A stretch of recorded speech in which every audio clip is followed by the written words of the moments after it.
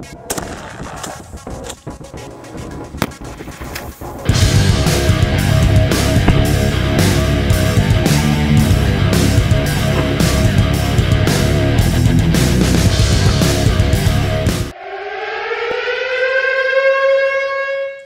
what's up guys? So we're back at it today building the AR-15.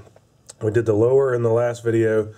Now we're going to assemble the upper. We got Wilson back here with us, and he's going to show us how to put the upper together. Then we'll be ready to test this sucker out. So let's get to it. Let's get this upper put together, and we'll move on from there. All right. We'll go ahead and install the Ford Assist on this. When you look at this here, it's got a dog paw on the end of the here. That way there it'll actually push the bolt forward if you need to, if the bolt doesn't close all the way on its own. So you just drop this in through here. Once you get it back in here, then it's got a place that the roll pin will catch. So the easiest thing to do is go ahead and start your roll pin first, then put the Ford Assist in. And once you get it started, you don't want to drive it all the way through. You're going to watch and just gauge it as you're driving it in. Go ahead and drop in your Ford Assist. You got to keep a little pressure on it. I'll try to get around and hold that in as I drive the roll pin most of the way.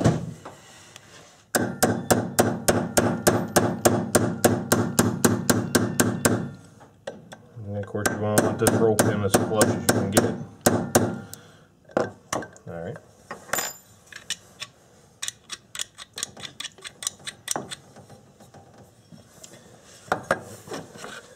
Some ARs are smooth side, no injection port covers, no brass deflectors.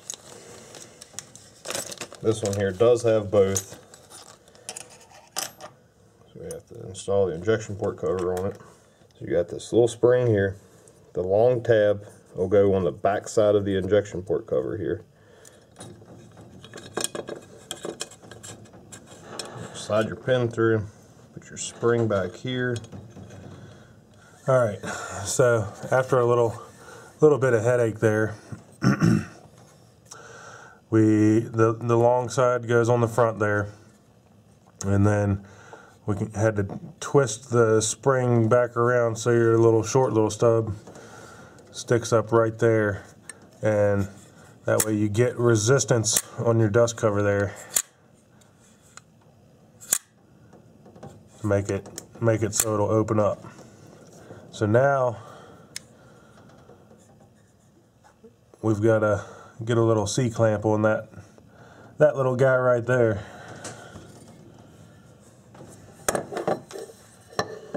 Now does it?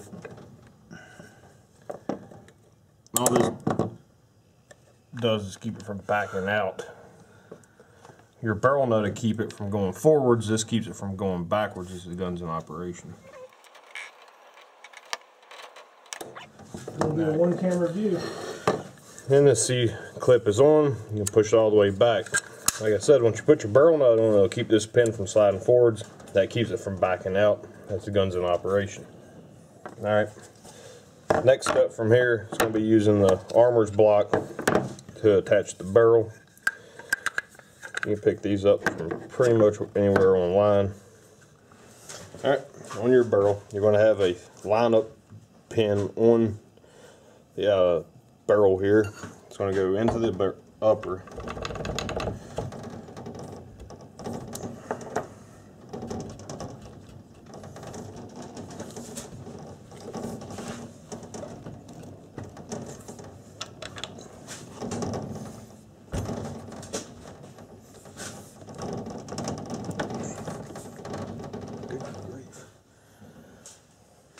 Once you get your barrel seated all the way into the upper, you're going to run your barrel nut back.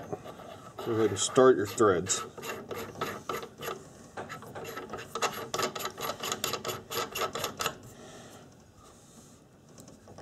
This here can kind of be tricky. You got to torque it to at least 60, but don't exceed 80 foot-pounds of torque.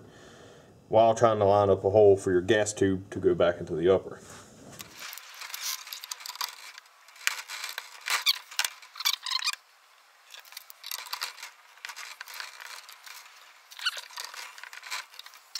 Alright, once you get this hole here lined up to your upper here, it'll actually look like a cross inside, which will tell you whether you're needing to go forwards or backwards to get your gas tube to center correctly. I actually do make a special tool for this. You can use a square to make sure that you get your gas block lined up correctly the first try. Pencil's not going to hurt the barrel. You can wipe it back off with an oil rag.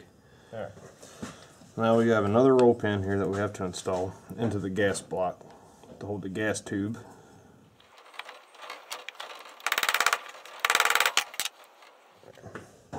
On your gas tube, of course, this hole here is going to go towards the bottom of the gas block. And of course, it's going to allow the gas from the barrel to go back to the tube and work the bolt carrier group.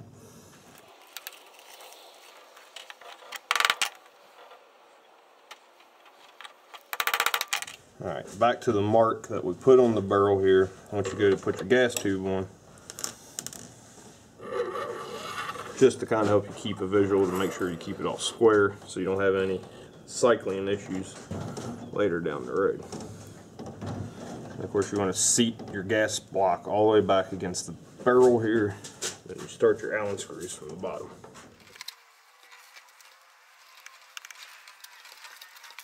Alright, that done here, we're going to go ahead and put this ring back on that came with this barrel nut.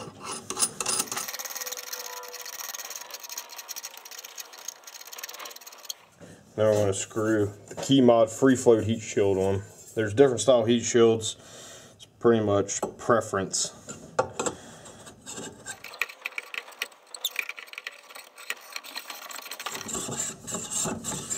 Free float seems to be the easiest. It's less tools required. A2, which is normally with a front post sight, can be a little bit more difficult to install if you got to deal with delta ring.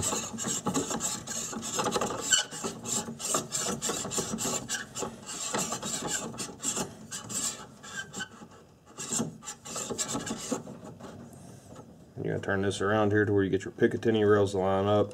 Back this nut back against it to help snug it. You get one Allen screw with a detent, goes through the bottom to lock it in against the barrel nut.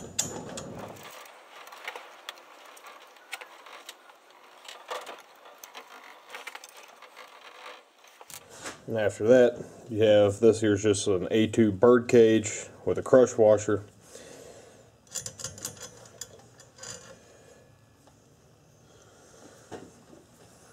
This part right here, if you don't know what this is, you're an amateur and we can't be friends.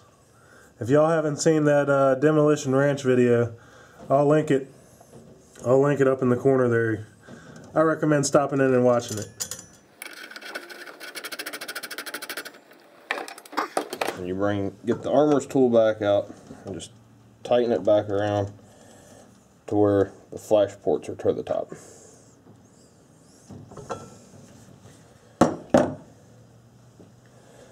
Last thing to assemble of the upper will be the carrying group itself,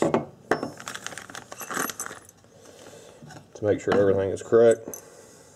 On your bolt, you actually have rings just like a piston of an engine. You want to make sure the orientation of these rings are offset.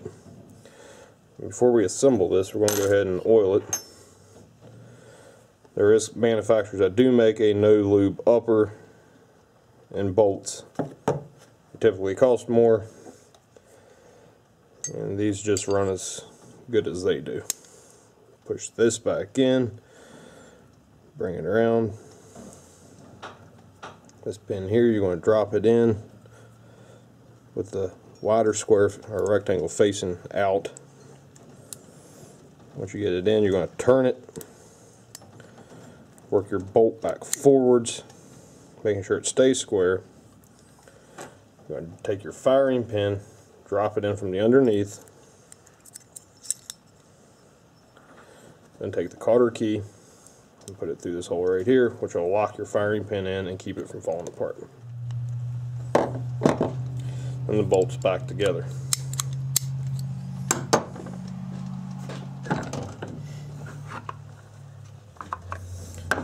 The upper is just about completed. Take your charge handle, multiple different styles. This one came with the kit. Drop it in. There's a notch in the top that'll catch. Take your carry group upside down, drop it into the charge handle, work it forwards. That's a completed upper. Alright, last step here is to put your upper and your lower together.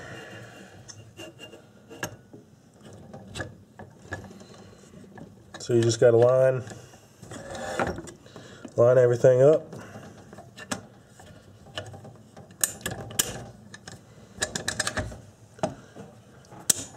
Push your pins through, and you're good to go.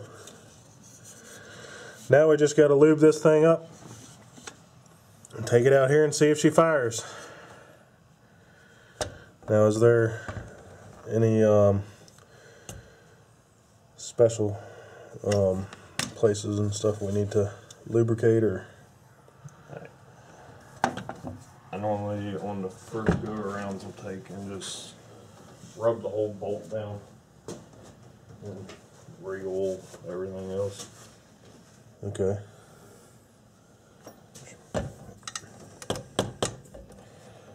Pop your rear pin out. Bolt back out. These two holes here are your main oiling points, which is just a couple drops of oil through both of them. Work your bolt back and forth to oil the rings.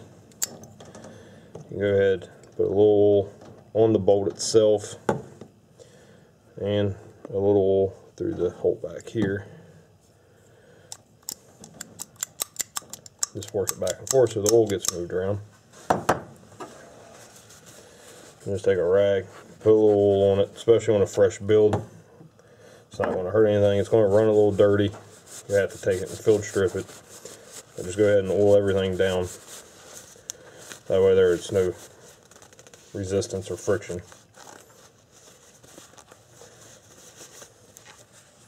And once you're done, you can just put your bolt back in.